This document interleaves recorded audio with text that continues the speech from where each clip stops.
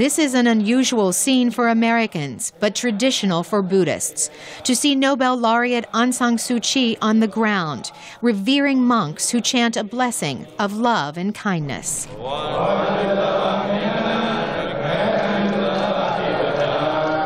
The activist met with the monks who flew here from Burma and Burmese Americans from the Washington area. Many left their homes early to see her. 4:30, yes. These are her countrymen who watched her 19 years of house arrest from their homes in the U.S., where many of them fled the oppressive military regime.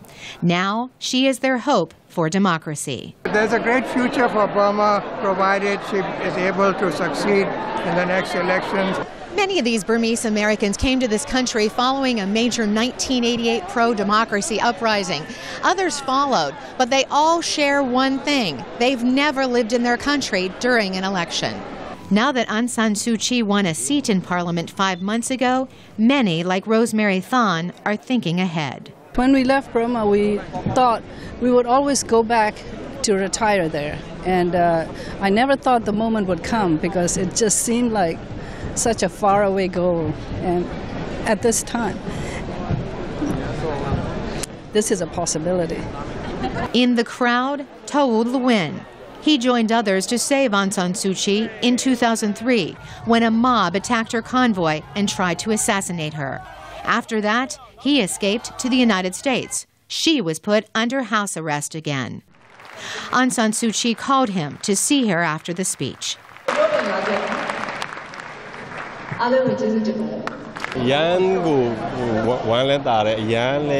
She said she wanted me to come back to Burma.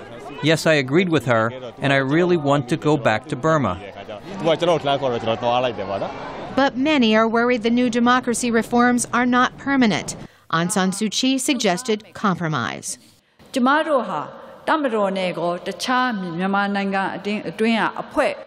We need to work together with military, various groups, and ethnic nationalities. We need to be cautious, but not to have doubt.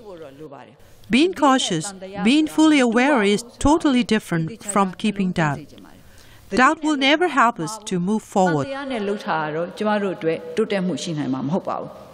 In another speech with Amnesty International, she focused on youth. It's not just a matter of making sure that political prisoners are freed. You, the young, have got to try to get to the root of why they are political prisoners. The day ended with democracy awards for 5 other Burmese activists. Of her years under house arrest, Aung San Suu Kyi says she never thought of herself as suffering, but as following a path. Many here thank her for paving that path toward freedom for others. Carolyn Presutti, VOA News, Washington.